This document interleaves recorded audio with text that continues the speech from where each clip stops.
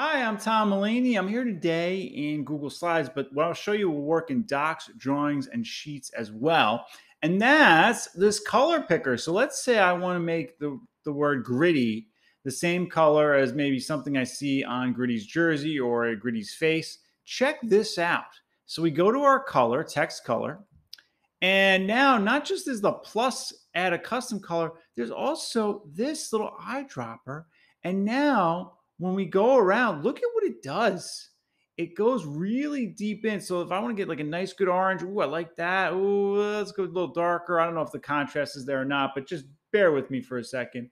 And I click that, and now that color is there. But this works like even outside the browser as well. Let me show you.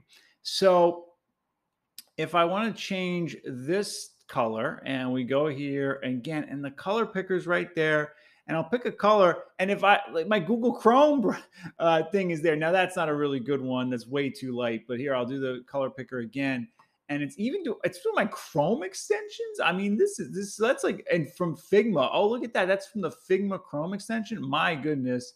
And I'll click that. I mean, how cool is that? So that is the text color picker that is now embedded in docs, drawings, sheets, and slides. Thank you at EdTech Sarah on Twitter who pointed this out. What a cool new useful tool for anyone creating in docs, drawings, sheets, or slides. If you have any questions about this, please comment below or tweet me at Tom E. Mulaney. Please like, share, and subscribe. Thank you so much for watching.